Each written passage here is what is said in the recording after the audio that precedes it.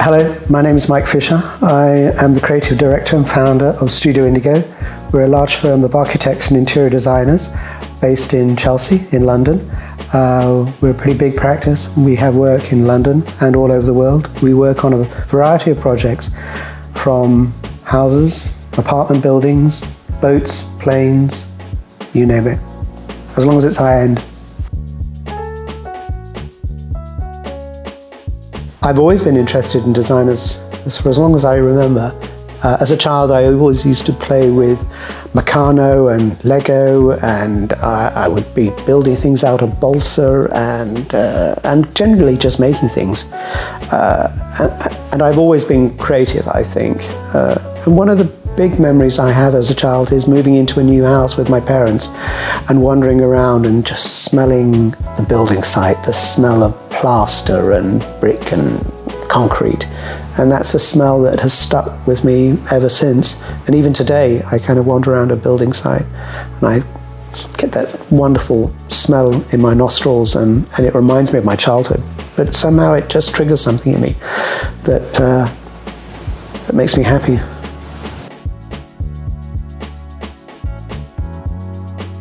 When I meet a client, I listen, of course, intently to what they want to achieve with their project.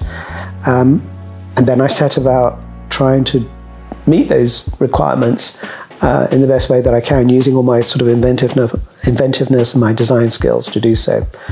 And then I put that aside, and then I ignore everything that they have just said, and I think to myself, what would I do? What should we do? What does the building tell us? What does the site tell us? What does the client's requirements really tell me? And I try and look at it from that perspective. And sometimes what I come up with matches what the client has asked me to do, and sometimes it doesn't. But the interesting thing about that is that it then becomes a dialogue. It allows us to have a discussion. And I can then challenge the client perhaps on, showing them that there's more than one way to achieve something, perhaps a better way.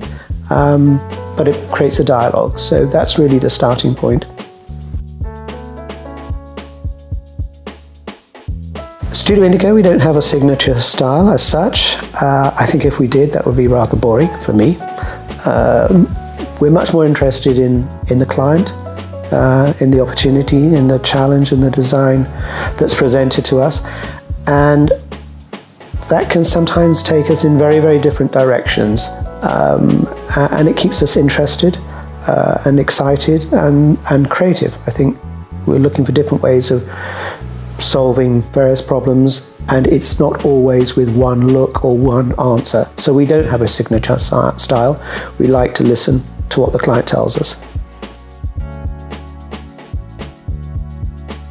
When we start a project, we want to exploit the natural light. That's what everyone wants, the view, the light.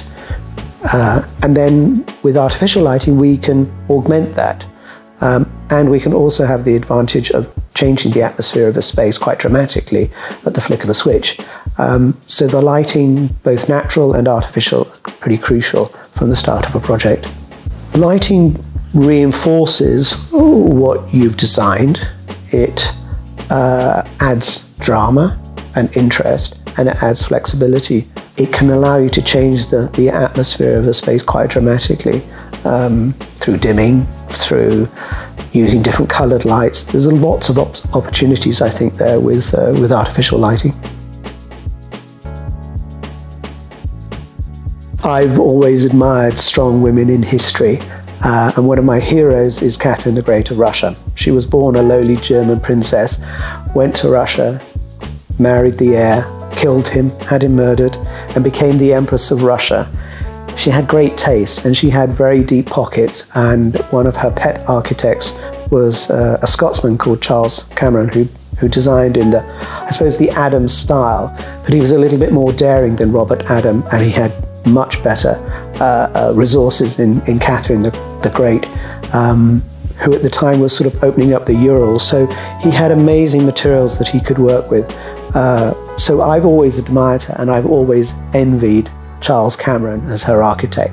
So I would love to have designed for her.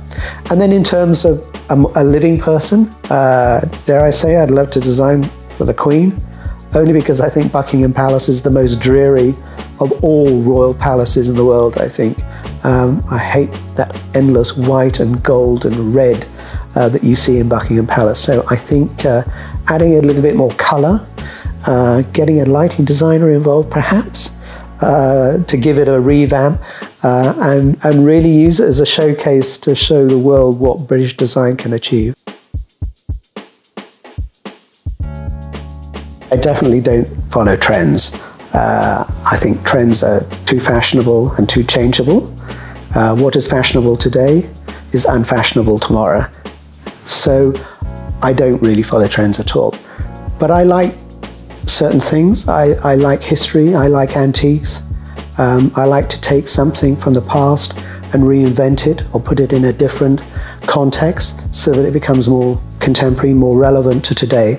So my own trend, I suppose, is the hope that people will appreciate old furniture a little bit more than they do.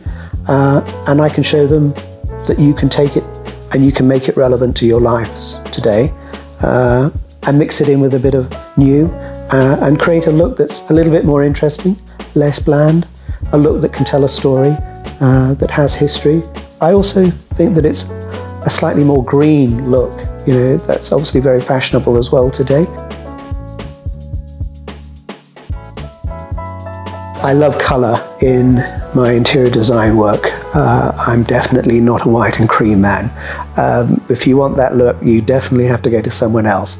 I think in our northern climate, colour is just vitally important. With our long grey winters and autumns, we need life in our project, and I just love colour. If you want the white look, maybe buy a house in Greece, where white works perfectly well. That's an unfair question. All of my projects are my favourite projects, but no, seriously, you do a project and you go on a creative journey with the client and you realise that dream, that vision, and that's very exciting. But as soon as you've done it, you know, there is always the next project. So whatever is the next project is always the most exciting, I think, at the end of the day. Been married. I've been together with my partner for 28 years and we've had 20 houses in that time. So I have kind of been creative and, you know, achieved the refurbishment of a house, and then I get bored and I move on and do it all over again, and that's fun. Listed buildings, particularly grade 1 listed buildings, are a challenge in terms of lighting, because you don't have that freedom to do what you want. You know, you are conditioned by the existing building fabric and by the listing of the house or the building, whichever. So that's probably the most challenging type of project that we do. How do you overcome those challenges? By being inventive and clever, and using your design skills. But you also have to accept that, you know, a historic building isn't a contemporary building, so you wouldn't expect it necessarily to have very fancy lighting and lighting control systems. But nevertheless, you can be pretty clever in how you light schemes. Or at least if you employ Sally Story, you can be very clever in how you light a scheme. What do I like about being a designer? Well, I like being creative. I like building things, I think, from your first question to me. You know, I like building things. I like being creative. Dreaming of the possibilities and then seeing them realized. And it always surprises me that the vision that you had, the sketch that you produced, the CGI that was created, ends up looking like what it's supposed to look like. So that always gives me a great thrill every time I do it. And where does my inspiration come from? My surroundings, the past. I think I've always looked and studied architecture and interiors from being very, very young. and the inspiration comes from around me, really. You know, I'm always looking, I'm always sketching, I'm always taking photographs of the interesting things that I see, both in England, but as I travel around the world as well. To use an interior designer, then you have to be prepared to listen. Otherwise, they're just someone who services your requirements. I think it's a waste of money. You don't always have to take an interior designer's advice, but you should listen. I think the most challenging room to incorporate, well, to design full stop and get it right, and to incorporate lighting into is bathrooms and kitchens.